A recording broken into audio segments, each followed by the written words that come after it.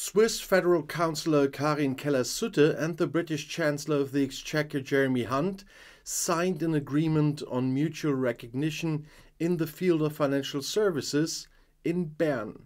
That's the so-called Berne Financial Services Agreement. The agreement strengthens competitiveness and promotes close cooperation between two important international financial centers. After a negotiation process lasting more than 2 years, the head of the Federal Department of Finance, that is Federal Councilor Karin Keller-Sutter, and the British Chancellor of the Exchequer Jeremy Hunt signed an agreement that is unique in the world in its approach and scope.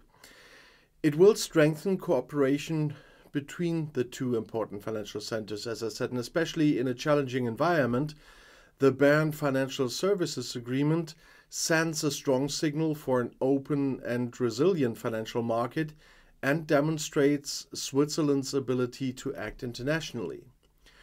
For the first time, two countries have mutually recognized the equivalence of their respective legal and supervisory frameworks in selected areas in the financial sector on the basis of an international treaty based on an in-depth review. And this enables or simplifies access to the other party's market. This is complemented by increased regulatory and supervisory cooperation, ensuring stability, integrity, and customer protection. And Federal Councilor Karin Keller-Sutter was satisfied with the outcome of the negotiations and said, "This agreement helps to maintain and strengthen the international competitiveness of Switzerland as a financial center in the long term. The agreement includes recognition of equivalence in the areas of banking, investment services, insurance, asset management, and financial market infrastructure for professional clients. In financial services, especially asset management, cross-border business activities are made possible for Swiss providers. Based on the agreement, British private customers with assets of over 2 million British pounds can in future be served directly across borders." In the insurance sector, the Bern Financial Services Agreement covers individual areas of non-life insurance business for large corporate customers in which British insurance companies will be able to operate across borders in the future. This excludes in particular accident, health and car liability insurance, as well as monopoly insurance of all kinds for professional policyholders. The UK reaffirms the possibility for Swiss companies to provide cross-border insurance services to large corporate clients under current UK law. Under the agreement, untied UK insurance intermediaries will also be exempted from the localization requirement under the revised Insurance Supervision Act, which comes into force on January 1st in 2024. In the area of investment management, the agreement confirms the existing access for the promotion and offering of collective investment schemes, as well as the delegation of portfolio management and risk management.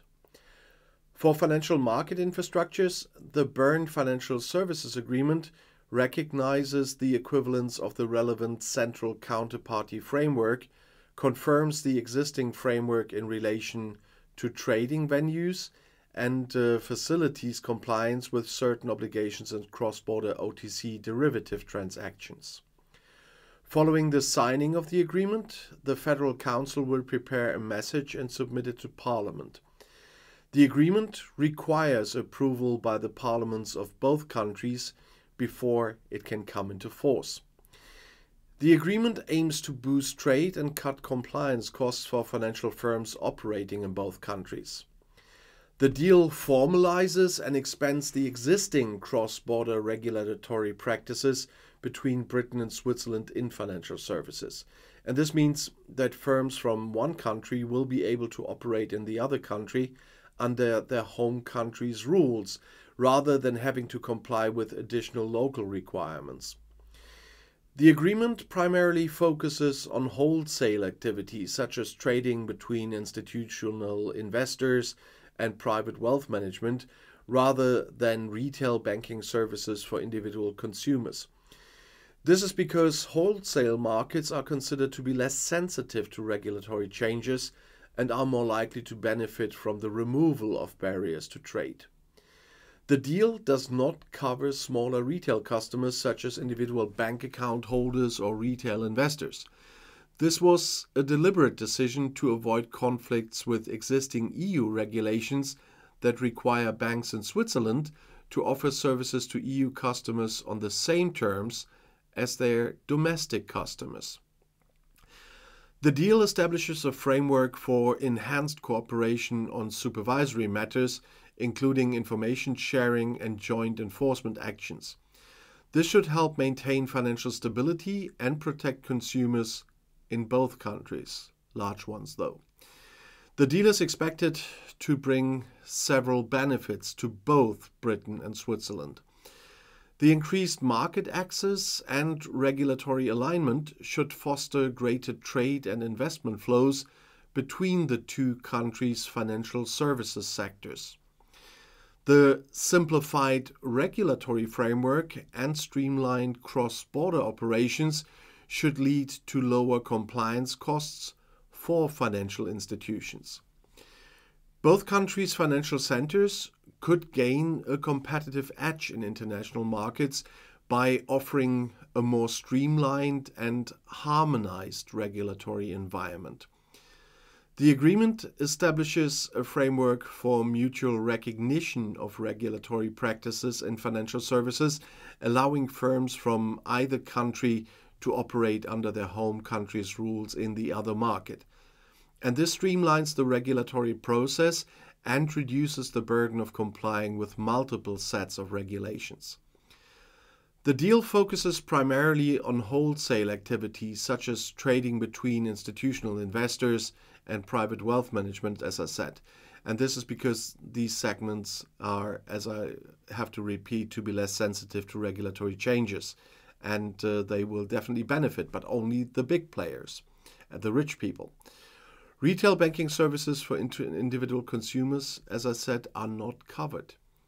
And the deal includes provisions for enhanced transparency and data sharing between regulatory authorities in both countries.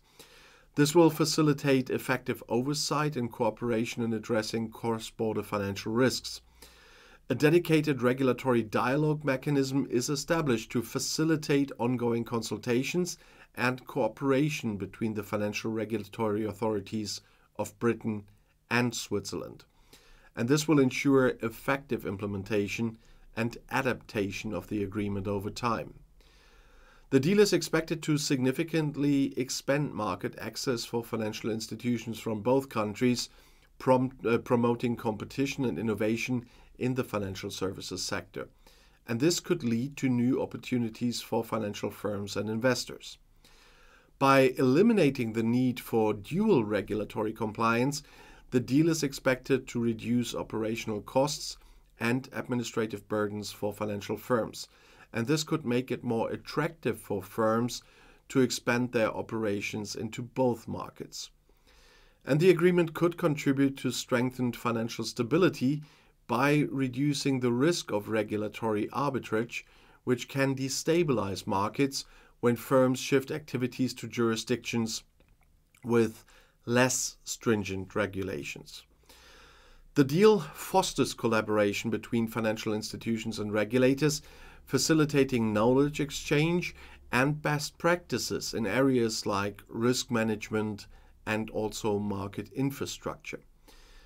The financial services trade deal between Britain and Switzerland is seen as a potential model for future trade agreements between Britain and other countries, particularly those with strong financial sectors. The deal is expected to boost trade and investment in financial services between Britain and Switzerland, which are both major financial centers. This could lead to new job creation and growth opportunities in both countries. By eliminating the need for firms to comply with multiple sets of regulatory requirements, the deal could also reduce the costs of doing business in both markets, and this could make it easier for firms to expand into new markets and could also encourage innovation in financial products and services. And as I said, They are still hoping that it brings more financial stability, but that's one of the points we will see in the future. But in general, this doesn't affect most people in Britain or Switzerland, because we are just talking about private accounts from £2 million upwards, as you know, and only big corporate stuff. And some people are really worried still, because the deal's focus on wholesale activity and private wealth management may exclude some smaller firms and could limit its overall impact on the broader economy. This is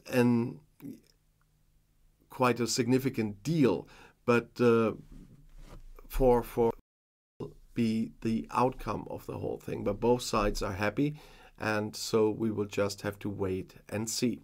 And if you want to see more right now, the next video is right here in the end screen. I'll see you there. I'll be back.